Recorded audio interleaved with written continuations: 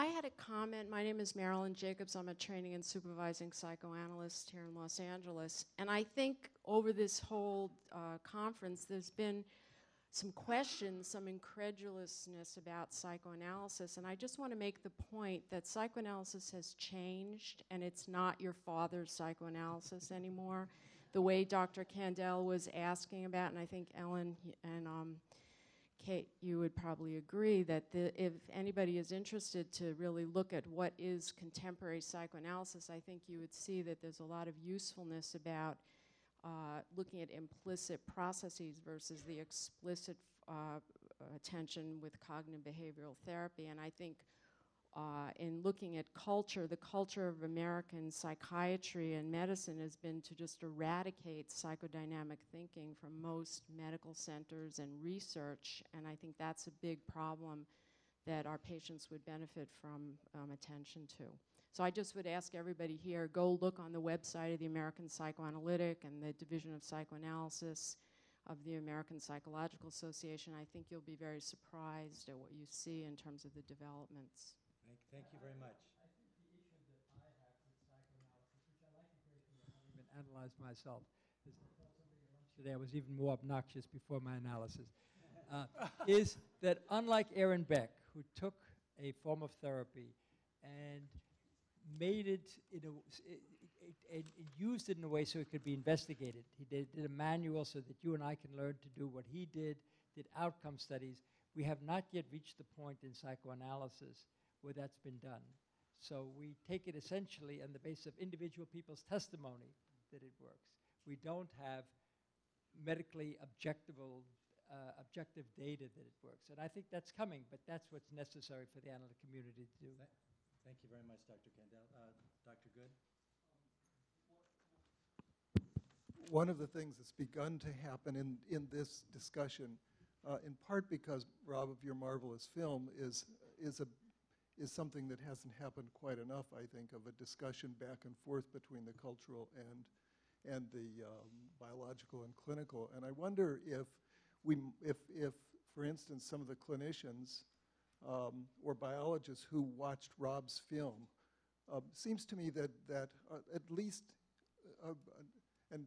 but perhaps also Ellen would talk about, like, sort of what your reaction was to that film, what you saw in it. And I have immediately, like, sort of two thoughts. One is how we understand of those persons who are at risk from childhood and from biological, who actually develops the illness. That, of course, was Dr. Cannon's major question throughout, and how looking cross-culturally might help us understand that process. And the second thing that was very interesting that Ellen said, no, that you don't use the language of recovery, though there's a whole kind of recovery movement, et cetera. But obviously, on the other hand, even if perhaps much better, we take your language of regaining your life, and there is a way in which one can say Pat Creta regained his life. He didn't, quote, recover, or whatever that might mean, but he regained his life. And what we can learn in these kinds of extremely different kinds of cultural and social contexts about and learn empirically about how people recover their lives. Thanks. How about Dr. Cannon? I'll take a stab at a cross-cultural analysis of mechanisms of conversion, say, or predictors of conversion. The first thing to say is that we know very little empirically about that, of course, although there's a nice bit of work. I'm sorry I wasn't here yesterday, but I think it was alluded to as having been mentioned yesterday on urbanicity, immigrant populations, particularly Afro-Caribbean into the UK, high background rates of access to illicit substances, including cannabis. All of these things could be defined in cultural, social, cultural terms, and they do appear to be factors influencing risk for disorder. How they operate as triggers or not is not as clear, and there's a lot of ambiguity about the cannabis effect, whether it is a a cause or a consequence, or an early marker of a process that isn't determined by the cannabis use, but it's an indicator that that process is present. So I don't think we've fully worked out causality, and for the more contextual level risk factors, of course, it's even harder to make a strong case about those impinging on a single or a specific mechanism. Although I think Paul's point, I actually agree a lot with what he was saying, that we should be at least vigilant for the possibility that many of these risk factors do operate through some limited subset of final common pathways. Inflammatory response to stress being one of the main ideas in that regard. But as part of that same cascade, there's the recruitment of neurotrophins, right? Which is part of the neuroprotective response to stress. And I think there's pretty solid evidence from prenatal serum type work that people who develop schizophrenia later in life fail to mount the same degree of neuroprotective response to stressors. In this case, it was fetal oxygen deprivation, but it could work for other stressors. So I think if we start lining up, I mean, cultural level mechanisms are transduced into effects on the nervous system, and so there's this kind of bidirectional causality there that one wants to be vigilant to, and it's models like that that perhaps would give us some ability to get traction on that. Professor Sachs, did you want Yeah, to respond? a couple of things. One is, when I looked at the movie, it was a very moving, compelling movie. The commonality I felt was that the core is terror and fear, and it manifests with different scary beliefs depending on the culture. And the other important thing was how important relationship was. He had people who stood by him, who were willing to accept, his eccentricities, if you can call them that. So that was important. Through the recovery movement, I don't think I will ever recover fully.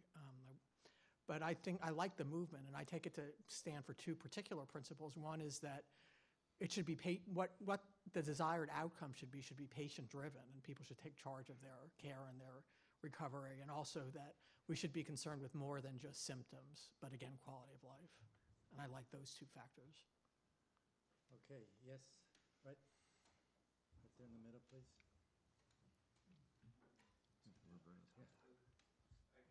Yeah, go ahead, Roberto, go ahead. Go ahead, Dr. Luis Fernandez. Oh, okay. It's been wonderful to see the evolution of Pacreta's story. I've seen it in different phases, from writing to film. And in this version, I'm curious about your take on this point and other members of the group. One point that was made more strongly in the movie that focused on the events of 1965 was the change, the relative opening that happened in understanding Pacreta's story, as I understood the previous film, with the fall of the Suharto regime in 1999. And it became suddenly possible to talk a little bit more maybe, about things that had been hidden. And I wondered what sort of effect that change in the sociocultural context in which the illness was evolving and being understood affected not only the course of his improvement or not, and also the understanding of what actually is the phenomenology of the illness and the causation of the illness. Yeah, it's something we certainly haven't talked about much, which is more really macro questions of the relationship between, personal experience and symptoms and symptom progression and larger historical events and political events. For those who are unaware of, which probably most of you of modern Indonesian history, when Suharto fell after 32 years, this opened Indonesian society up to this, to forms of remembering and recovering memory.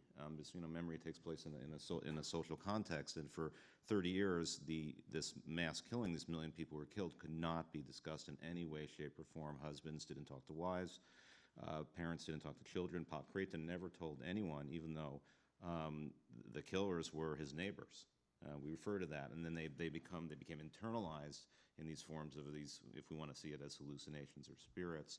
So it was only that large historical opening sparked by global macroeconomic change that allowed his own personal experience to be narrated, And I think, even though I'm a psychological anthropologist, I'm staying a little bit away from making those sort of psychological connections between that and the progression of his illness, though I do think there was some sort of cathartic element. Again, we don't want to take, as psychological anthropologists, we're not psychoanalysts, we're not psychotherapists, even though some of us are jointly trained in both. I think there was a therapeutic element to our discussions over the years. We certainly, he was allowed to narrate not just the history of 65 and what had happened and these human rights abuses and massacres of very close people, but also the other tragedies in his life and the other, in some ways, stressors. And I think that was helpful, though, obviously this is not scientific, it's purely anecdotal. But I think we always need to, in our work, we need to attend to those larger macro structural features. Sometimes they very much fade into the woodwork if we're not attending to them. Okay, actually, I think it's probably best that we close at this time so that we give the audience an opportunity to rest, come back in a half hour. Want to thank the wonderful speakers, the video presentation, and also the audience.